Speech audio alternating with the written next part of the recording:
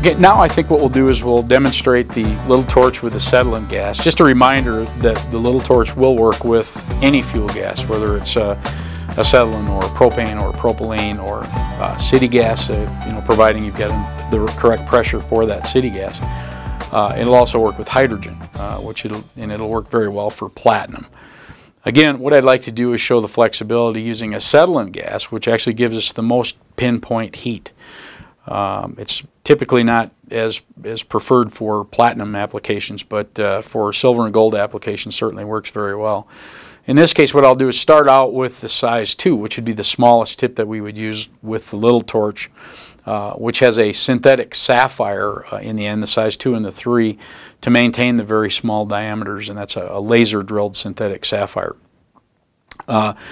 We've got our pressure set for these tips to use these. There's typically different pressures, once again, for different tips, but we've set them here today so that we can illustrate all the different tips and how to light those and what they look like and how to adjust them. So again, our nifty little magnetic torch stand, just simply twist your fingers to pull it off of that stand.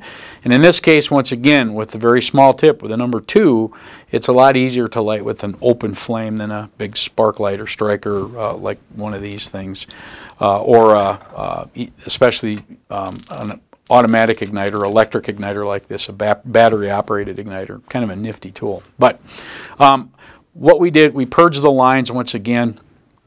We're going to open the fuel very slightly, and then we're going to light that with the open flame, and then we'll add oxygen to it to bring it down to a neutral flame, what we call neutral. So we'll purge that for a few seconds. It's just a good habit to get into every time before you light the torch. And we'll open the fuel gas, we'll open that slightly, and we'll ignite that flame. Now we'll probably set it right in that vicinity right there. If we go beyond that, it'll actually just blow out. And then we're going to slowly add oxygen to that to bring that down to a pinpoint flame, to a neutral flame like that. So you can see that this can get very minuscule for like safety chain on a watch or something, very, very small part. It's still a 6,000 degree flame. It's the same temperature as the rosebud or the bigger tips. But what I want to do is show you the flexibility of the little torch, which is a kind of a does-all piece of equipment. And again, its size can be deceiving. It's very small, but it will work for small all the way up to very large components.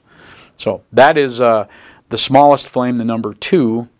And to extinguish that once again, what we'll do is we'll shut off the oxygen first, and then we'll shut off the fuel gas. Okay. Again, you can do it the other way if you prefer to do it that way. Now I'm going to remove this, take a wrench, and oftentimes you can tighten these by hand. Now what we will do is apply our size 7 tip, which is the largest tip for the little torch, and would be the largest for any of the fuel gases. Again, the little torch will work with any fuel gas and oxygen. Apply that tip and snug it with a wrench. And then what we want to do is, again, we want to purge the line slightly just to make sure we don't have any mixed gases for a couple of seconds on each gas. And then we're going to open our fuel slightly. Now this is going to be a substantially larger flame. But what we've done is we've sort of illustrated the flexibility of this torch from a number 7 to a number 2. And the other tips obviously have flame sizes in between. And so it'll illustrate that this has a tremendous capacity, even though it's a very small torch. It's flexible enough and has the capacity to do just about any job that you'd want to do as far as jewelry applications. So what we'll do is we'll open, and this is what we're going to illustrate here is how you typically would set a neutral flame with these torch tips. Some jewelers may carburize these, they may turn them down a little bit. If the torch handle starts to get hot, if the tip discolors and gets overheated, it's typically because we're starving that tip from gas. We're not forcing enough fuel through it pressure-wise or adjustment-wise, and it's receding in the tip, and it'll cause that tip to overheat, and we don't want that. We don't want that to certainly go very far. So what I'm going to do is open the gas valve slightly, ignite that, and what we're going to do is turn that up until the soot disappears from the end of that flame. And the next step is to make this into a neutral flame. And the way we'll do that is add oxygen to that flame. And as we add oxygen, you'll notice there's a big bright feather in there. We want to bring that down, add oxygen until it just evens up with that very bright cone at the end of the flame. And that is what we call a neutral flame. That's going to give us the most amount of heat. If I go beyond that, you'll notice the torch gets louder and the flame gets shorter. That is an oxidizing flame, which is typically not something that you would use. If I add oxygen back and I have that feather, that's a carburizing flame.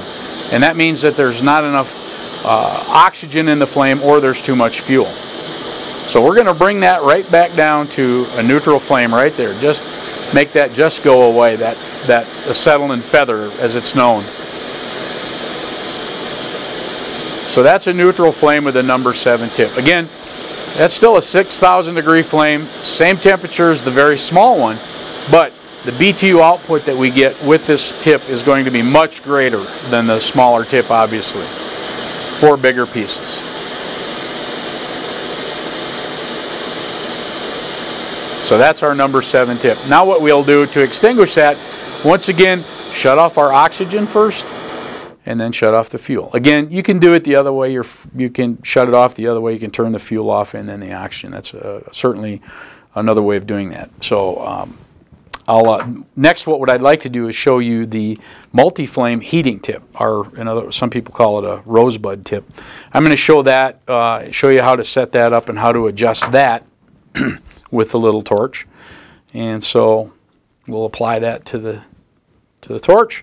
Once again, snug that down, and we're going to once again purge the lines. So just a couple seconds on the gases again, just to allow that gas to flow through.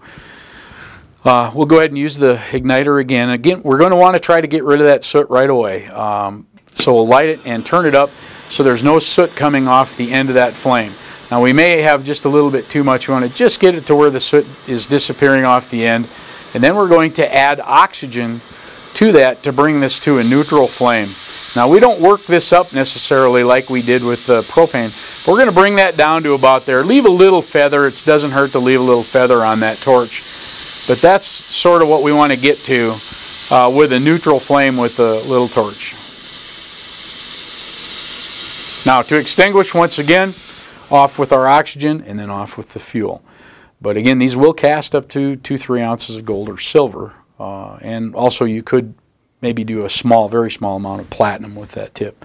But typically it requires a much larger tip for platinum applications.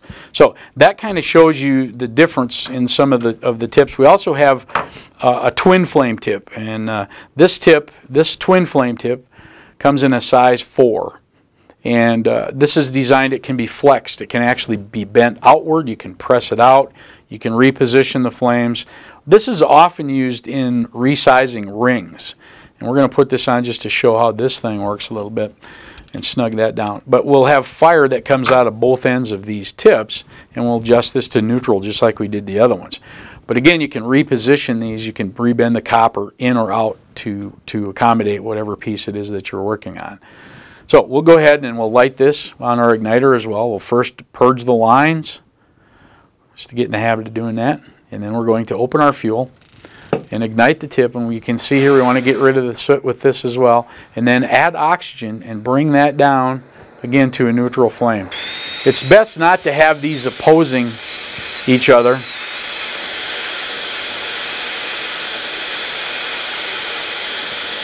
As not to overheat the tip. So it's a good idea to have them somewhat at an angle on the torch.